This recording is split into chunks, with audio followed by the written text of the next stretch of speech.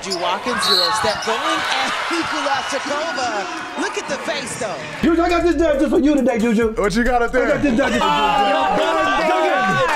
for you. JuJu Watkins is an amazing phenom right now. I'm talking about a special player. Everybody knew she was special though. She been #1 player in the country since she was 14. I'm talking about jumper look like mellows out there, bro. Yo, it's different. She is really the one that's probably gonna take the WNBA over the top, bro. I'm not gonna lie, bro. I'm not gonna lie. And I read some stuff about her that's really interesting, bro. It's like she was so great as a kid. She was already on Sports Illustrated at 14 years old. Like little kid facing on, talking about ready to get buckets with the buns in her head. She didn't care. She was looking for smoke. Senior year, she had the craziest game of her high school life where she scored 60 points.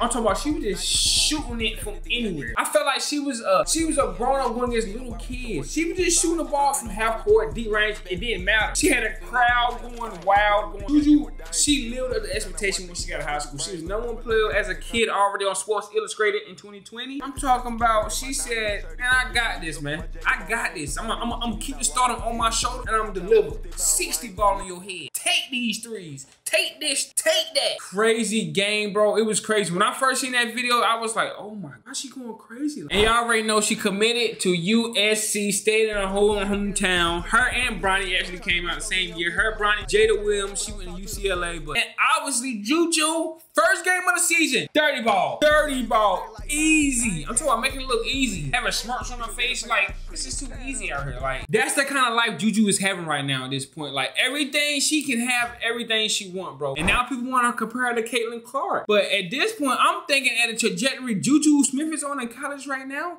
she might be better than Caitlin Clark. She had the most wins as a freshman as a college women's basketball player, bro. And I don't know who was first to say. I know Trinity Carter was up there. You know, I know Kelsey Plum was up there, but she was first. So if she could repeat that again, which I think she gonna go from 27 points to 28, 29 points. And then again, because she got to take 3 years. The score rate gonna be done. So I think she can eclipse Caitlin Clark. And I think she gonna have more hype coming into the league. She like, her game is crazy. She really like that, bro. Like, really tough. And then JuJu goes out of town to go see Cameron Brent in Stanford and gave them that mellow work. I'm talking about high post 3, jab step, triple threats. I thought she hit one girl. She hit one girl like 2 plays back to back. The coach yelling, go over there, go over there. Hit her with the jab step. Come here, in your mouth. You gonna take this in your mouth. You gotta take this in your mouth. And then dribble, midi like I'm Kobe. Knock it down. Next play, come down full speed, fast break, put up for the 3. Crowds go crazy.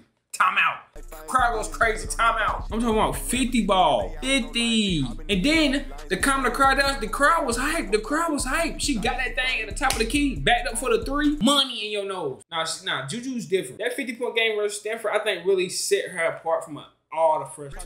All the freshmen. That 50-point game was crazy. At Stanford, you dropping 50 on a white girl? How you do them like that? 50. They would allow girls to leave college after 1 year. I feel like she could have left. Like, bro, why am I still here, bro? I really did y'all girls dirty this year. You know, the Elite 8 where she faced Paige Buckers. I think it was Elite. Maybe it was a Sweet 16, but I'm pretty sure it was Elite 8. It was a great game. I feel like JuJu got to a bad start. She was missing shots early. She definitely missing shots early. Paige Buckers is definitely there. If y'all want to see a Paige Buckers video, let me know in the comments. But Paige Buckers was definitely giving her that work in that video. But JuJu stayed, you know what I'm saying, stay competitive in the game. But you already know what happened in the game. I mean, JuJu was trying to get buckets.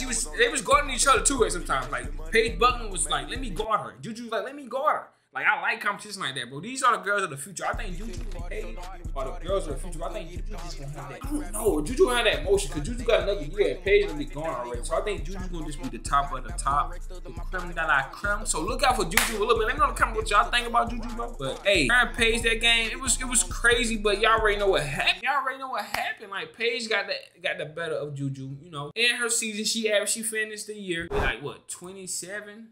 7-3. Like, you can't be mad at that, so I'm not mad at it, bro. I'm ready for what's gonna happen year 2. I'm ready for, you know, South Carolina, UConn, USC is gonna be a conversation to talk about. So, man, let me know in the comments what y'all want to see. Let me know, and I'm gonna see y'all next.